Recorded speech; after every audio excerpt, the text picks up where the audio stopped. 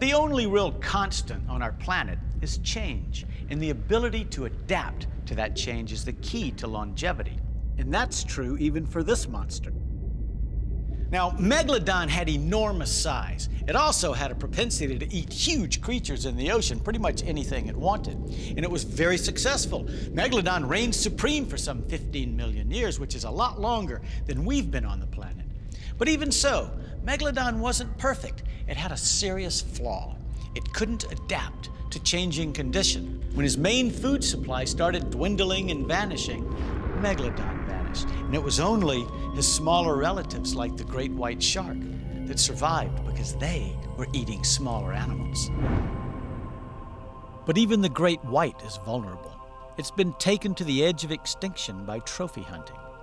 And what about its close relative, the powerful mako? Makos tend to confine themselves to corridors, thermal corridors, where the temperature varies very little. So say global warming continues and the ocean's temperature rises, well, makos could find themselves with nowhere to live and nothing to eat. And this is what happened to Helicoprion when a mass extinction 250 million years ago removed the goniatites on which it fed. It had become too specialized, and it died out as well. But ancient sharks living in fresh water survived. It was something that was to be repeated when the dinosaurs disappeared 65 million years ago. Their freshwater relatives, the crocodiles and alligators, lived on. Well, that's the past. But what about the future?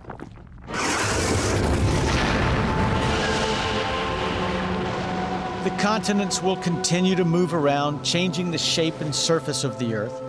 And we're causing global warming by our own activities that'll upset the atmosphere and stir up the oceans. But is there a shark that can adjust readily to changes like these? Well, let's look again at the bull shark.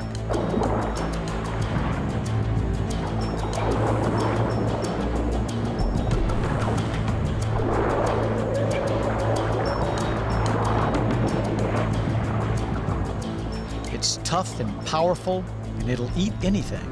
And more importantly, it's a master at adapting.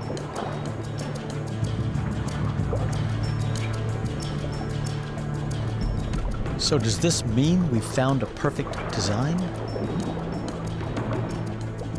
Maybe we have, at least for the time being.